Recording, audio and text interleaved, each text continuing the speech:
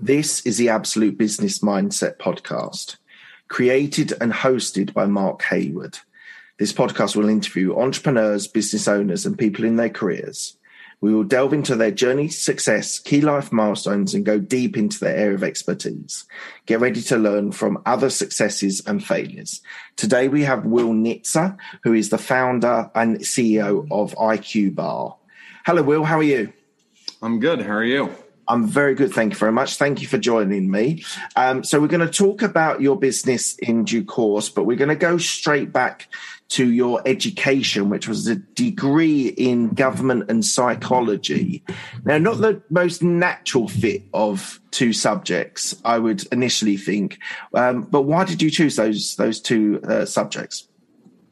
Well, in short, I didn't know what I wanted to do. So at Harvard, there's a kind of at every school, I think there's a major that allows you to take a ton of different stuff, right? Study a ton of different disciplines to see what you want to do. Yeah. Some people figure it out by sophomore year or second year of college, and they want to be an engineer or, computer scientist or whatever. But if you haven't really figured it out, government is just kind of one of those catch-all majors where you can take, sociology, psychology, political science, math, etc. So it's kind of the major you pick if you don't know what you want to do. And then late my second semester, second year, I took a psychology class and just fell in love with that topic. And so I had to take every class I could on psychology and neuroscience. And so that was really my passion through college. But so that's why you had that kind of odd coupling. And what was it in psychology that fascinated you so much? I mean, part of it was the teacher was just excellent. It's this guy, Dan Gilbert. He's a pretty well-known guy now. And the like rock star in the department is this guy, Steven Pinker. But Dan Gilbert's now gained a lot of accolades himself, but he was just super compelling. And so, I mean, psychology is just, to me, just inherently interesting. I mean, like why people do the things they do can all be traced back to just neurochemistry effectively. And, people are odd in many, many ways and manipulatable in many, many ways. And, that's just always fascinated me. And so I think it was a combination of just an inherent interest and really, really good teaching. Okay, moving on. You then went into a sales and marketing role at Power Advocate. So why then sales? I can kind of see the sort of psychology of sales might be something that would interest you. Was that the reason why you took on the sales role? Again, I didn't know. I got really interested in psych and neuroscience. I didn't know how to turn that into a profession because I didn't want to be in academia. I didn't want to be a psychologist or a psychiatrist. Similar to the not knowing what I wanted to study in college thing, I didn't know what I wanted to do professionally out of college. Right. And so I knew what I didn't want to do. Most of my friends went into finance or finance or consulting, some into law, some into medicine. I knew I didn't want to do any of those things. And so just kind of by default, I took a job in software, in sales and marketing. And it was a great experience. I was not at all passionate about the, software or even the industry we were selling into. I was selling software to oil and gas companies, but, what I did benefit from was just those, base skills like Excel, PowerPoint. How do you run a meeting? How do you send a good email? How do you have a compelling pitch in a room with someone who's twice your age? Like all of those things, cutting my teeth in all those areas was instrumental to giving me the confidence to then strike out on my own afterwards. Interesting. Do you think working in sales has helped your current business, IQBAR? Yeah, I mean, to the extent that sale, I mean, everything's sales, right? When you apply for a job, you're selling yourself. Sales is one of the best pieces of advice I ever got was from an old boss of mine. He said, out of college, you should only do one of two things. You should learn how to build something or learn how to sell something. Effectively, that's all that matters. And then things get layered on top of that, marketing and things like that. Yeah. But really, you should learn how to build something or sell something. And so, I mean, I think, when you raise money, you're selling the vision of your business. Obviously, sales is also what most people think of sales is selling to a customer, which is important. But it permeates everything. So I think it was immensely important and helpful throughout my entrepreneurial journey thus far. Okay, fantastic. And you did say I asked you what no one else knows. You were a New Jersey State chess champion. Yeah, I was. That's pretty impressive. I like to say I peaked in middle school, but I got really into chess randomly. There's oddly just like a really good chess program at my middle school, and I was like games.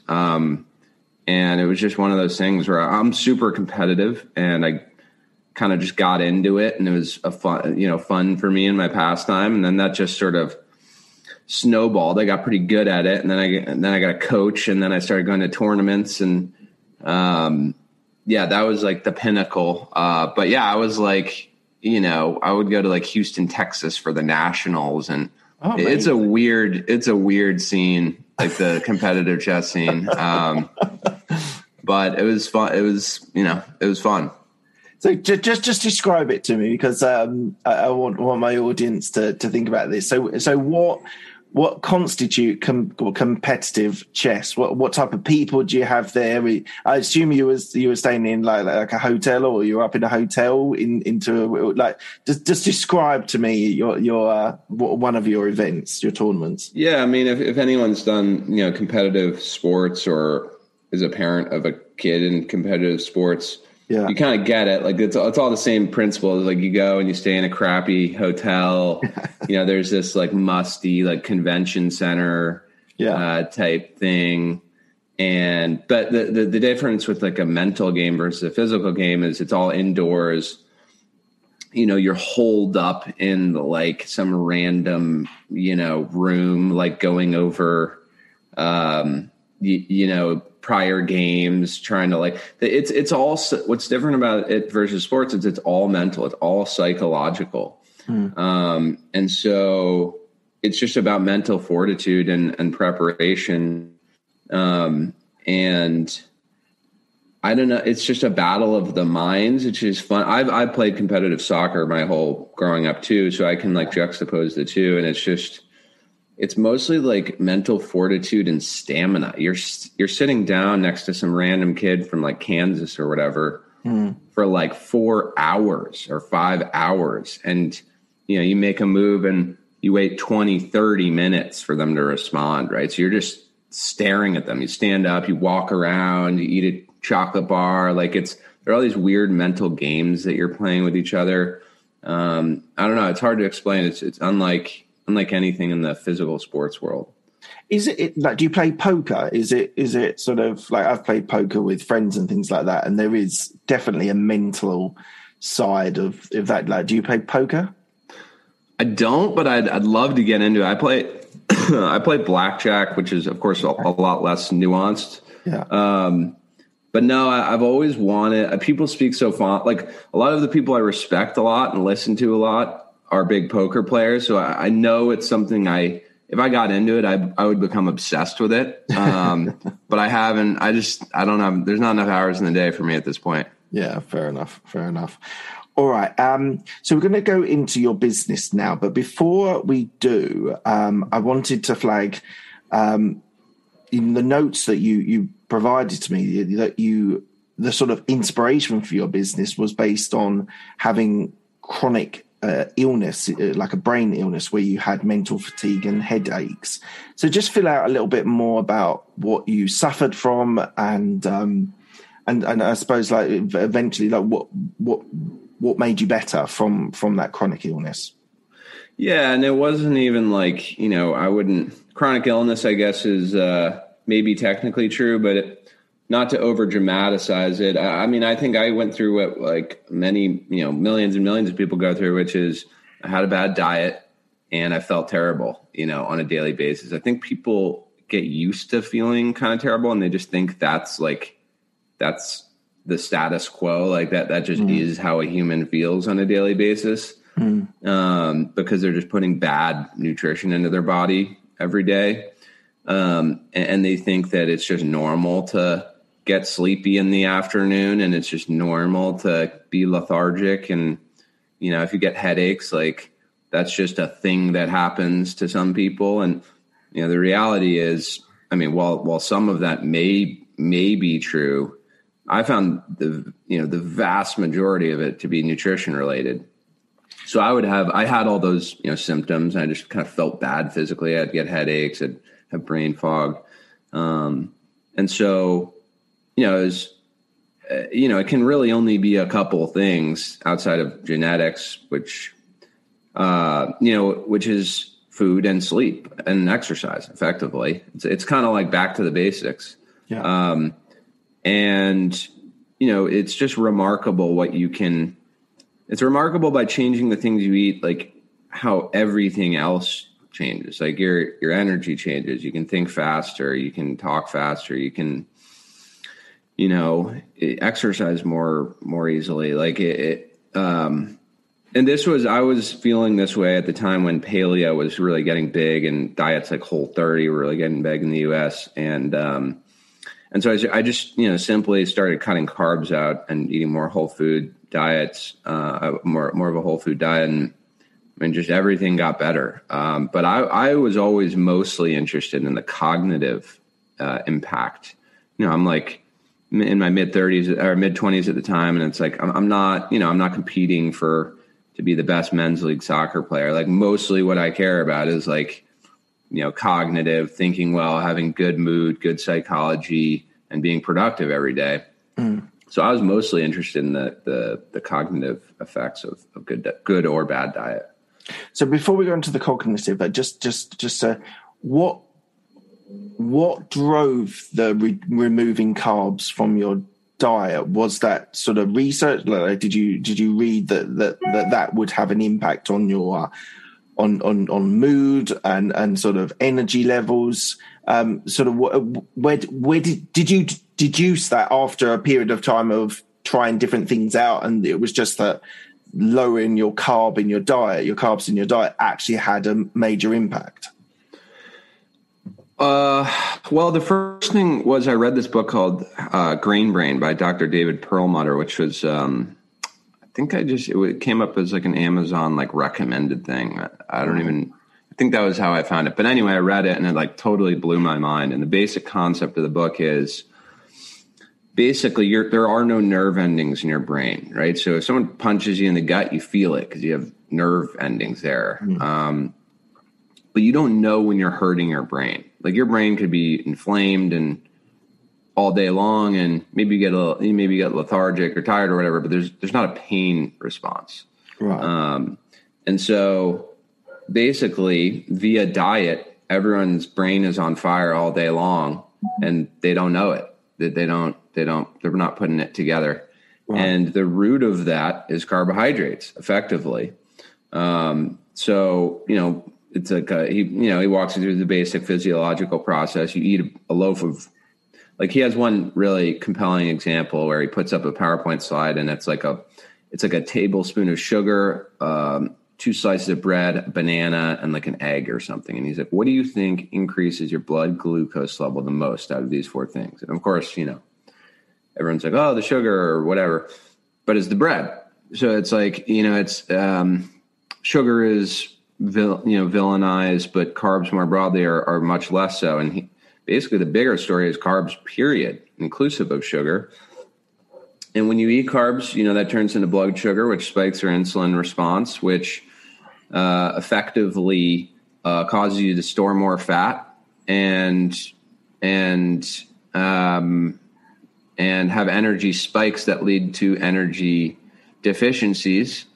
And then you get hungry and you need to eat more carbs, right? So it's not just bad in and of itself. It's bad in that it's a vicious cycle and the downstream impact cognitively is when your brain's on fire for 10, 20, 30, 40 years, you're more likely to develop Alzheimer's, Parkinson's, like any neurodegenerative disease. Basically he makes the case, he correlates, decades of carb intake to these terrible downstream effects. And we just say, well, that was genetic. I must have been predisposed to get Alzheimer's. And it's like, no, you just ate a terrible diet for 50 years. So anyway, that was what really kicked it off for me. And cognitively, you said about that. What do carbs do? Is that regarding the insulin levels and things like that, or cognitive? What does that do with that type of diet? Well, effectively, it's just bad for your brain to have elevated insulin levels over extended periods of time. Right. Your brain does need some glucose. Your brain runs really off of two fuel sources. There's glucose and there's ketones, which are basically a derivative of fat, ketone bodies. And so you need some glucose, but your body can create its own glucose through gluconeogenesis, a process where it can turn fat or protein or what have you into glucose. So your body's very good at maintaining good glucose levels. It's when you just jam carbs into your body and overload it with what then turns into blood glucose that you have basically chronically elevated insulin, and basically your brain is overloaded with glucose and insulin, which, not to get into too much of the physiology, but effectively creates more insulin, spikes certain other hormones that cause you to eat more. It just has sort of a cascading effect, in addition to causing you to gain weight, all of which has a myriad of downstream cognitive issues. It's not fully understood, this linkage, between, let's say, Alzheimer's and having elevated insulin for 50 years. And so the science is not, there's nothing definitive. If it was, it'd be on the front page of the newspaper. Right. So it's still, new, and he was kind of like the whistleblower, so to speak. But we're learning more and more about the literal, connection between the two. And what type of diet do you have now? Is it just a low carb diet, or is there a particular type of sort of diet that you follow? Yeah, I mean, it's not militant. I wouldn't say, like, I'm not like, writing down like meals I'm going to eat. I just simply eat a low carb diet. I'm not even fully ketogenic. I just, I don't find that to be a sustainable diet. I think it's good to cycle in and out of if you're so inclined, depending on your goals. But I don't think it's healthy to like obsess over what you eat. It's fairly basic. Like, just eat 0 or less bread and pasta, and rice and other carbohydrates. If you're going to eat carbohydrates, eat more complex carbohydrates, that have fiber and things like that, that'll slow the conversion into blood glucose. But effectively eat a lot of protein and fat, and for the carbs that you're going to eat good carbs, eat, leafy green vegetables and things like that. Yeah. And that's kind of it. I really, it's not actually, you can make it really complicated, but, and I don't follow a vegan diet either. Okay. Our products are vegan. I would say my diet is mostly plant-based, but I do consume things like eggs. So, the jury's still out on that too, but the beauty of it is you can just don't even take anyone's word for it. Just do it and you'll feel the difference. Like it becomes apparent when you cut carbs out, that your energy levels, how you feel, it becomes apparent. So I always recommend, like, no one should take anyone's word for it. Just do it and see how you feel. Awesome. So then let's go on to IQBAR. So again, the details you gave me were that it came from the sort of recipe came from you tinkering, which I love the description, tinkering away at your apartment in your kitchen with this protein bar. So what inspired you to want to go entrepreneurial and create a protein bar? We'll be back after a quick break. Hi, I'm Alex, the host of X Health Show. Meet the future of healthcare. Think X-Men, that's X Health. Actual superheroes behind programming living cells to cure cancer once and for all. Tech that detects preterm delivery in seconds, brain-computer interface, or apps that employ AI to match you, your disease, with the best treatment. X Health Show brings to you visionaries who push the boundaries of healthcare from Switzerland, the heart of Europe and the most innovative country in the world. Let me introduce you to their startups. Head to X Health Show, meet the future of healthcare. Happy to greet you there. Yeah, I mean, I did. It sounds kind of weird when I put it this way, but I didn't really care what it was. It's kind of like, Uber is a transportation company with no cars. Like for me, it's like, it happens to be a protein bar, but really we're, a brain and body nutrition company. So it's like divorcing the form factor from the broader purpose of what we're doing. So what I was really interested in was, how do you make your brain work better effectively? And it just so happens that nutrition is one way to do that. Again, sleep and exercise are also ways to do that. They're less productizable, obviously, than food. So that was what I was interested in. And so everything's downstream of that interest. So it's like, okay, if that's one way to make your brain work better, what are the actual macro and micronutrients? And it's just sort of a step by step, like, okay, it's these things. Okay, well, how can you make a product out of those things? And what sort of product is the easiest to like mash a bunch of these things together? Well, the bar market's a huge market. That's probably a good place to start. You could, if you want, and then it's like, okay, vitamin E, like what's the richest thing in vitamin E? Well, almonds are super high in vitamin E. Okay, we'll have it be almond based. What else? Like, flavonoids, it's a polyphenol and colorful, fruits and vegetables. Okay, great. What's highest in flavonoids? Well, blueberries are super, super high. Okay, we'll center on blueberries. It's sort of like taking just one by one, what are the nutrients that have been shown to be good for your brain? What ingredients are richest in those? And then let's create a product out of that. So it just sort of logically in a linear way led me to pick that form factor.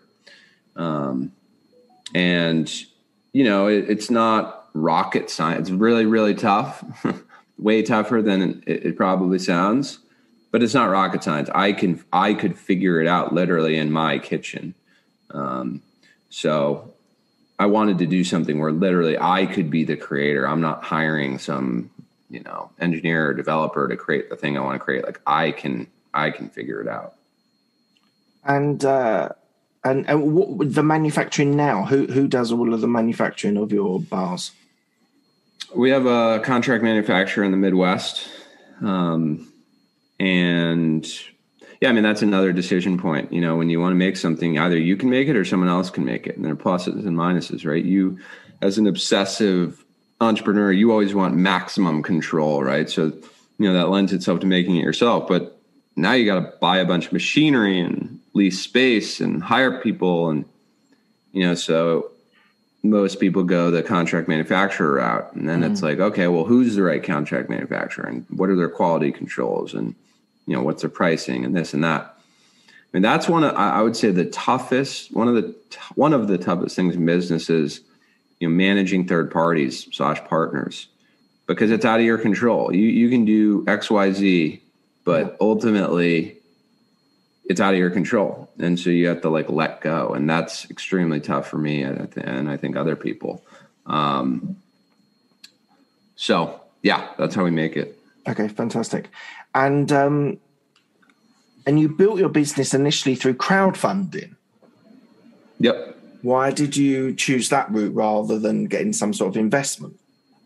Well, typically, you look at tech valuations and they're all crazy. Someone walks into a room, a venture capital room, and they have a slide deck and an idea, and they raise $3 million on a $10 million valuation, say, Yeah. right? Which is insane to me, but that's like the norm. You can't do that for a physical product company. It's just not possible. I mean, maybe some people can do it, but you're a first-time founder. Why is anyone trusting you? Like, that's not going to happen.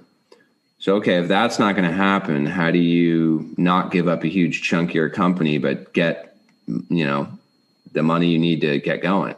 Crowdfunding is a great way to do that. I mean, it solves that chicken or egg problem of you need to create sales to justify a valuation to raise money to run your business, but you don't have the money needed to create those sales in the first place.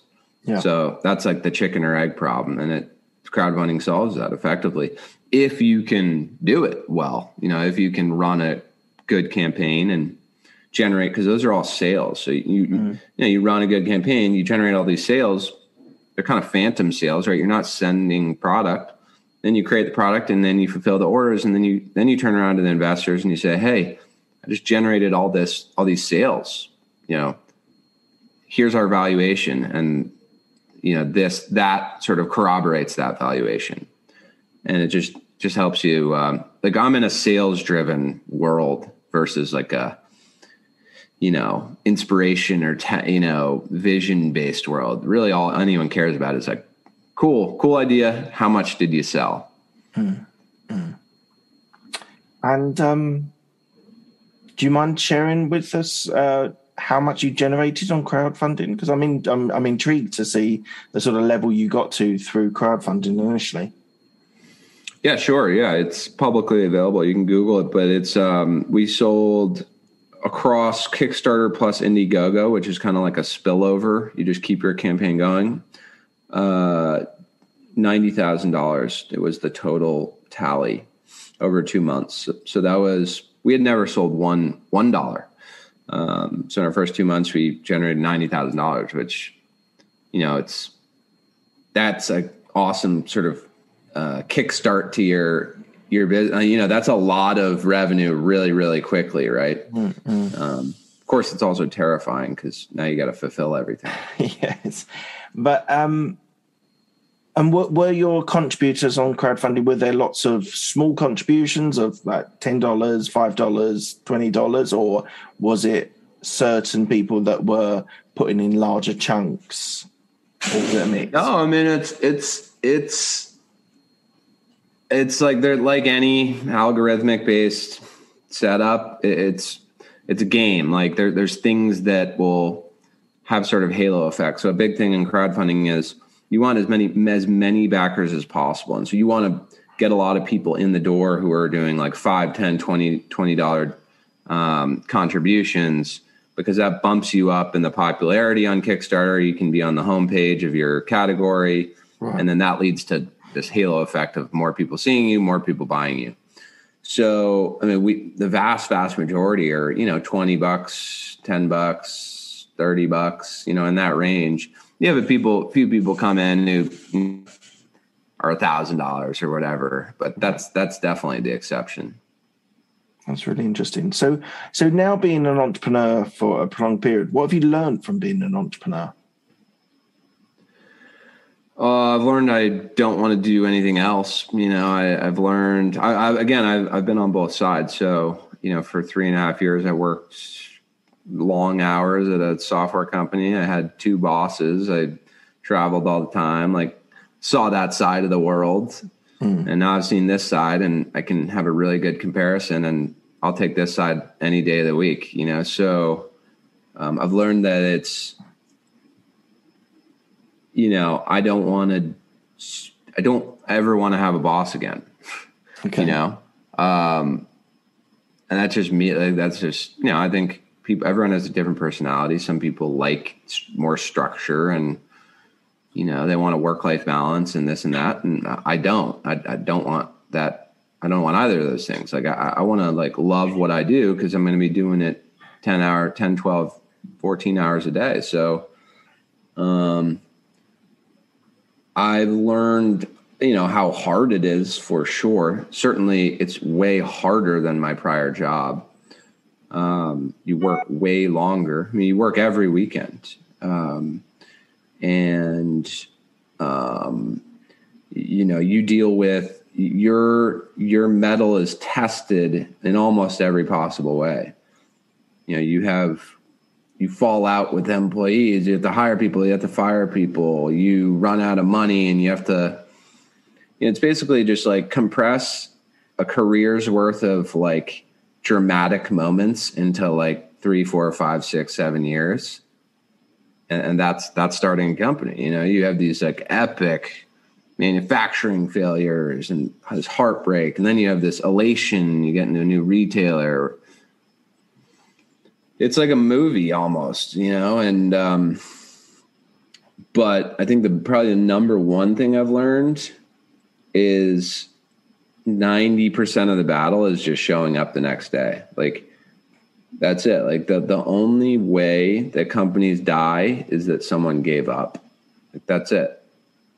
There's always a way out, so I think, you just lose hope or lose spirit, and that's when things die. That's really interesting. Thank you for that insight. So what's a day in your life? Are you mainly strategizing? Are you mainly thinking sales and marketing? Are you thinking investors? Are you thinking what's a normal day for you? What areas do you look at? That's the other fun thing about entrepreneurship. It's always different. There is no like, you wake up and you tackle whatever like hectic disasters are happening that given day. And there are always disasters. Like, we're living in the worst supply chain environment certainly I've ever seen, but I think most people would tell you they've ever seen. I mean, it's insane. Why is the supply chain such a problem in the US at the moment? Oh, well, it's global, but it's right. Yeah. I mean, people aren't getting the toys they expected for Christmas this year. People can't buy cars. People can't buy. I went to Best Buy, which is a big retailer in the U.S., and they're out of printers. Like, that's like the place to go buy a printer. Like, sorry, there's a chip shortage. We don't have a printer. Like, we're going through just an insane moment. I mean, we buy some stuff from abroad, like some packaging elements of our packaging. They've been stuck in Chicago for literally 3 months. Wow. 3 months at the Chicago rail yard, and we can't get it out because there's a 2,000 container backlog. So it's just like, I'm dealing with stuff like that on a daily basis. Yeah. Just getting to zero, just getting to steady state where you're producing your product and you're producing enough of it is like a miracle these days. So, it's having a great team around you, and just problem solving. It's like you wake up and you're like, here's the problem of the day. How do I most efficiently and most effectively solve that problem? It's never like versus like, let's say a desk job, you wake up and you're like, I have to make the XYZ report. And then there's these 10 steps and I'm going to do them all. And then my day's over and I'm going to send it out to the team. Like, that is not at all what happens. Yeah. How many's in your team? How many employees do you have? There's 8 of us now. And they cover all aspects of the manufacturing process and the sales and marketing? So I mostly handle the manufacturing stuff myself. I formulate the products myself. I oversee all of that and supply chain. But yeah, we have an ops/finance guy, and we have a head of sales, brick and mortar sales. We have a head of digital sales and marketing. And we have a head of content. We have a head of email and text message marketing. We have an operations manager, customer service person. So yeah, I mean, it spans everything, but it's like every person has multiple hats. Yeah. So, and then it probably always will be that way. Well, until you start getting to scaling and you set up systems and processes, you'll have lots of generalists until you get to that point.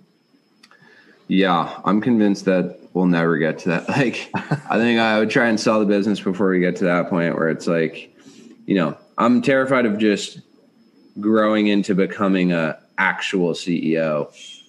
Cause that doesn't sound very fun to me, but it's a double-edged sword. That means you grew a lot. So I take the good with the bad. Yeah, absolutely. And I saw on your website that you've now been stocked in Walmart as well. That's pretty big. Yeah.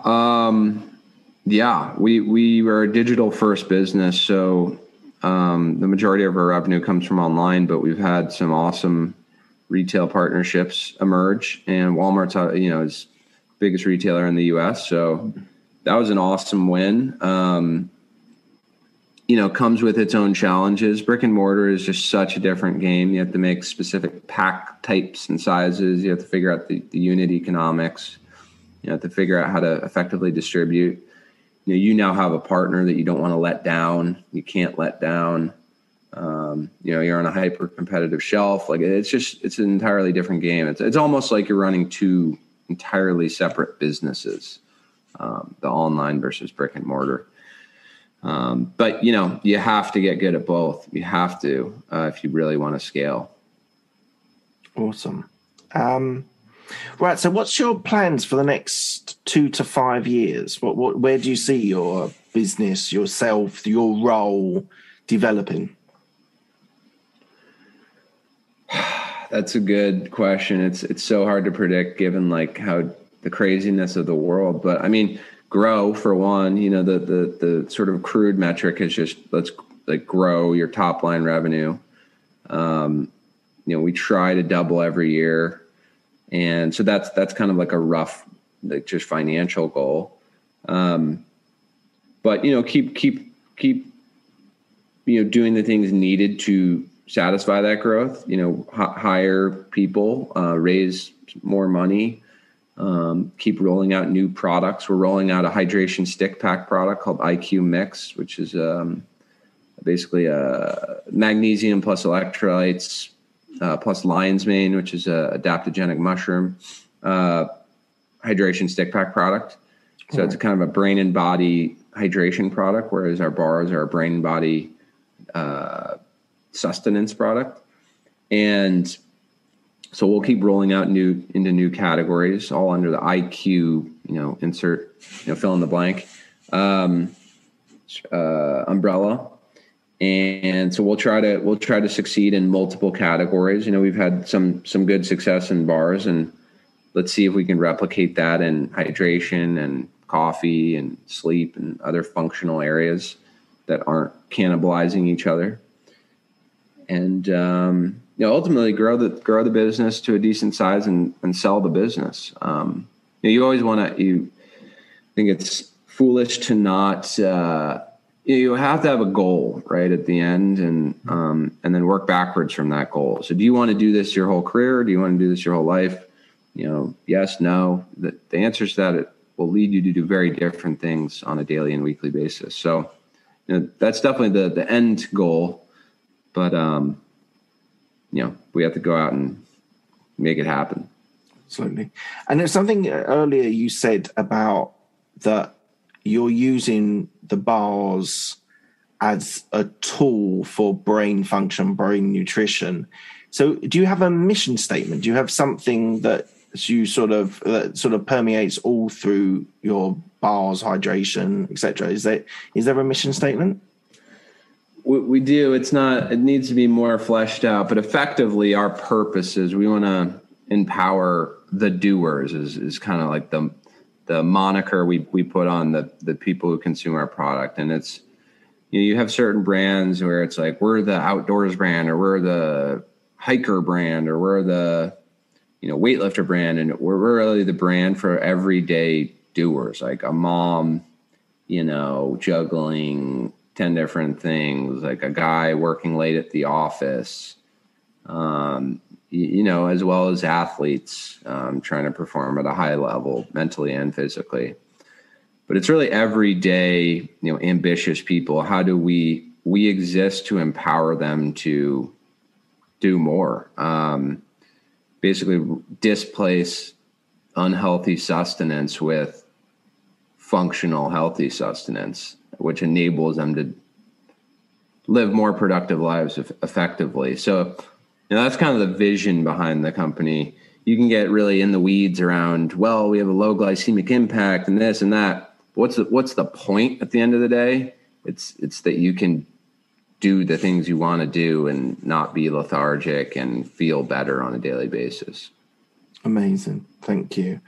Right, we're coming to the end of the interview. I ask the same 6 questions to all of my guests. They're quick-fire questions. They don't need a quick-fire answer. First question is, what's the best decision that you made? The best decision I made?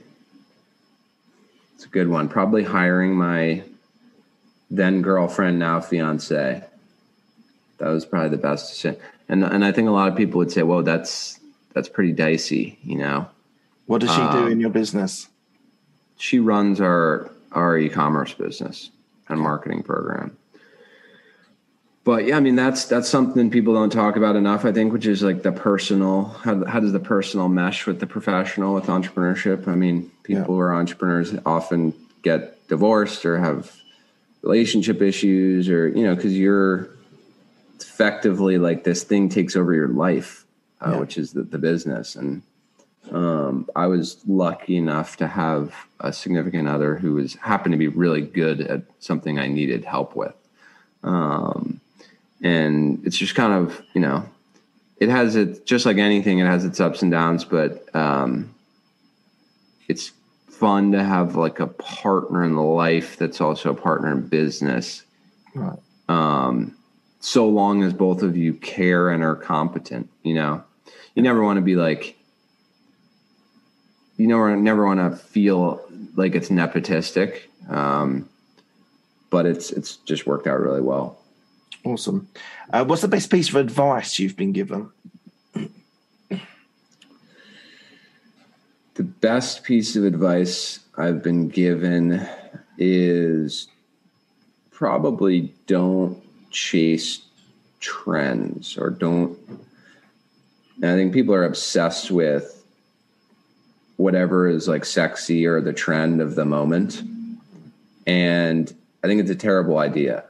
In the long run, things work out like they should. I've found, if you get obsessed with whatever it is, Bitcoin or raising a lot of money from this, venture capital company or this particular diet or whatever, rather than staying true to your original mission, you could be in a really, unsexy industry, but you're so convinced that this is the right tool to build or service build. And I think people get distracted along the way, or they say, well, this other guy just raised a bunch of money over here, or this other guy pivoted in this way. And, they lose sight of what was originally a good mission and idea and concept. And they get distracted. I guess the net of that is avoid distractions, have a singular focus.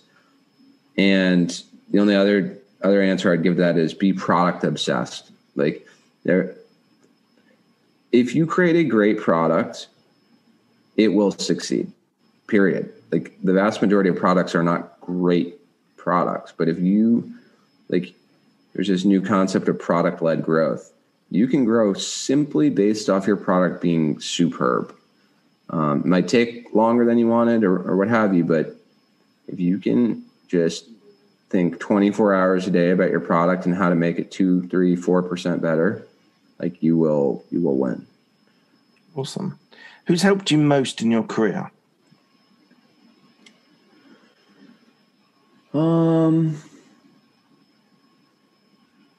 That's a good one. I would say,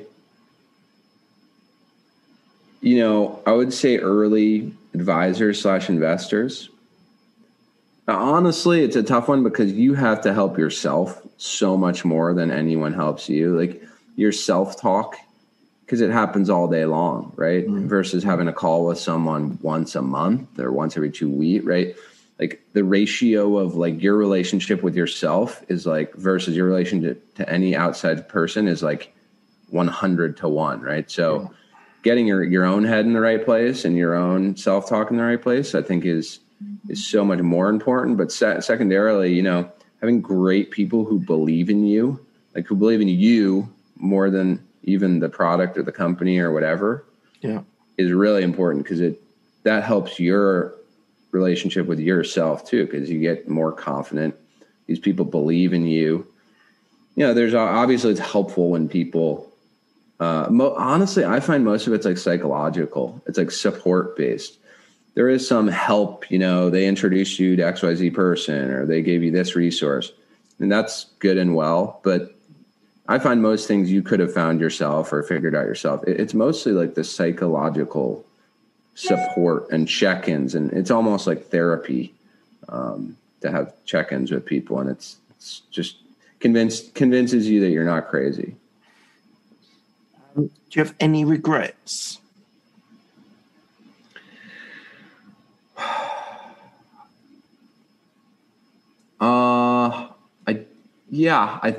I think we should have stayed focused longer, and I think we should have.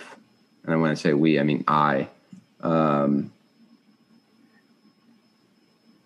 should have been more product obsessed earlier. You know, there's so many things you have to do with a business. Set up a website, you know, all the legal stuff, packaging, this, that. If you just spend twice or three times longer having a really good product, creating a really airtight product, and being really focused, you know, when I say focus, I mean like, for example, just being D2C on your website. Like, don't go chase that shiny retailer. Don't just chase any dollar of revenue. From the beginning, I think I would have saved a lot of heartache. Of course, it's a lot easier said than done. And hindsight's a good thing for those sorts of reflections, aren't they? Yeah. But, you know, some retailer knocks on your door and they say, hey, we can put you in all these places and the check will be this big. You know, as a 26-year-old first-time entrepreneur, you're like, hell yeah. You kind of like, you had a whole plan. They weren't in the plan, but you say yes anyway. And it's just really hard to have discipline and say no. So thank you. Those would be the big ones. What are you most proud of?